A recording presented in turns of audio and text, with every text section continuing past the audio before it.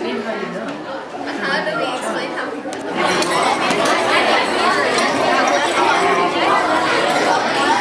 Math Superbowl, this last activity is a first for us this year.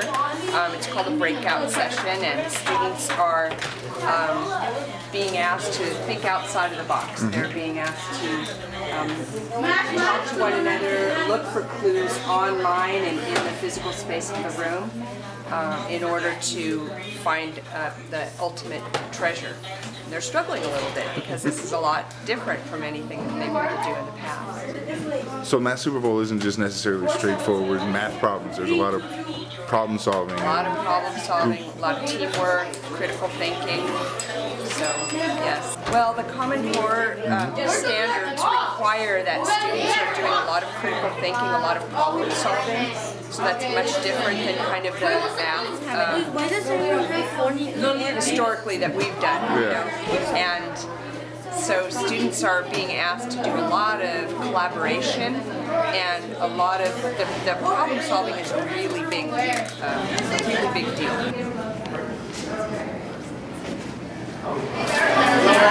How's it going? Ready? Listen up, boys and girls.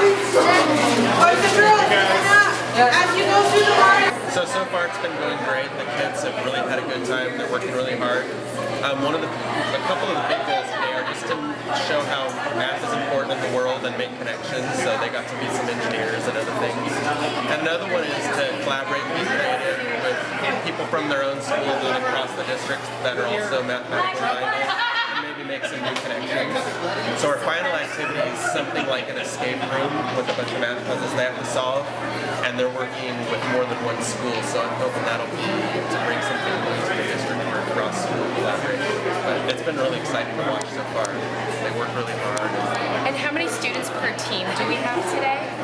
We have roughly 24 students per team, 4 for each grade level, 4, 5, and 6. There's 12 schools today. Today we have 8 represented, a little over 120 students. The district approached us in 2010 that they wanted to have a Math Super Bowl, and it has expanded through these many years, and as you can see, it's a wonderful, any funder would want to do this. There's so much learning that goes on, and yet we're having fun too, and our math skills are getting great.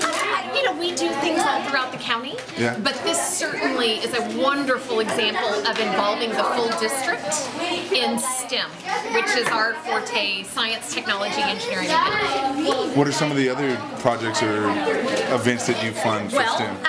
In the Santa Maria-Bonita School District, we fund a pilot for Algebra 1 readiness that is going on, I believe, at 9 school sites in the district. So we do everything, and then we also fund teacher grants. There's many teachers in this district, in all the districts throughout Santa Barbara County that write for teacher grants to do STEM activities or have technology in their classrooms, and so we're funding all of that.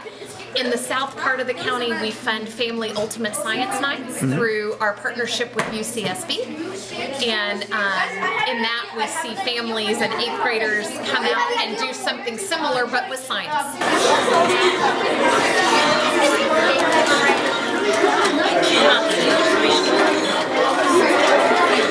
My name is Maggie Tatton. And where do you teach? I teach at Superbowl Joint Unified School District. And you're here to observe the? I'm here to observe Math Superbowl. I met Gina through the Tri-County Game Council, and she shared with me this exciting event, and we're hoping to bring it to our students in Superbowls next year, starting with our 4th and 5th graders. And I'm the gifted and talented education teacher on special assignments, and really like to hone in on those kids who have those exceptional math skills. Really neat that they have a ballot and they get to vote on the team member that they think deserves an award for being a collaborator and someone who is easy or good to work with and who is tolerant of others. And so it teaches not only the math skills but also character skills and life skills that kids need in order to interact and be part of a team and part of a group.